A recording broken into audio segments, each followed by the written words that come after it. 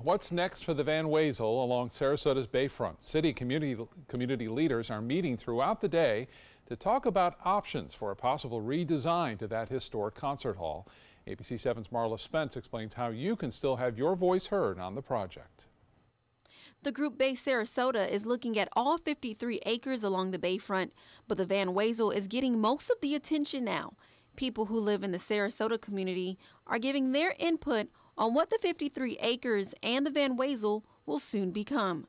Design plans for the 53 acres of Sarasota's bayfront were released last month, but the Van Wezel wasn't included in those plans. We came in April with 3 different schemes that in many different ways looked at the Van Wezel actually not being present on the site in the future, largely because a new performance art hall is in our future, and we hope that it becomes a reality. The community expressed their desire for the Van Wezel to be a part of the redevelopment plan, so organizers of the Bay Sarasota development went back to the drawing board and came up with at least 2 new plans that now include the performing arts hall. The question is really, what can it become then?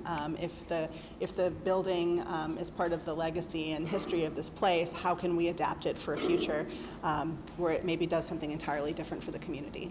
The decision on what to do with the Van Wezel now lies with the City Commission. City leaders will be discussing the future of the iconic building at a City Commissioners meeting today. As for now, people throughout the community are putting in their feedback on the new redesign plans for the bayfront that includes the Van Wezel.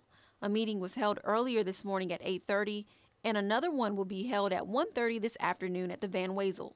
I'm Marla Spence reporting in Sarasota for ABC 7, your Suncoast News.